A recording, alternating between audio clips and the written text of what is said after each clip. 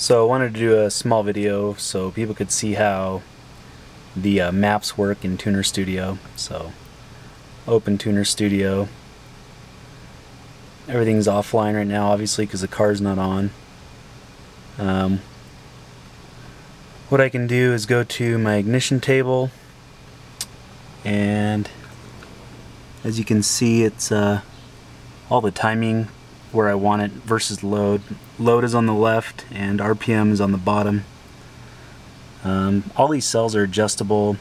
I've kind of entered in some basic stuff, but haven't driven the car yet, so that'll have to change. I kind of know where I want it, but we'll have to see where it wants to be.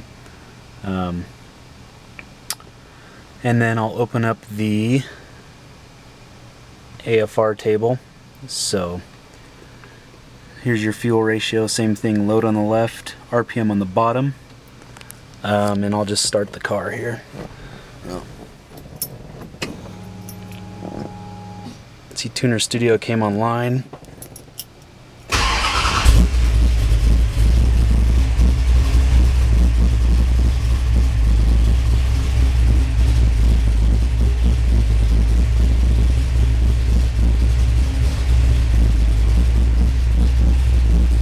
I don't know if you can hear me over the car, but you can kind of see what it's doing there.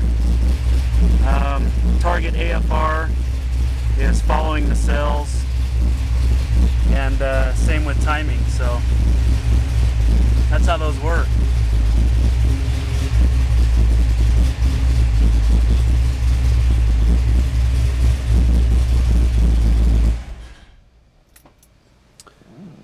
Just like that.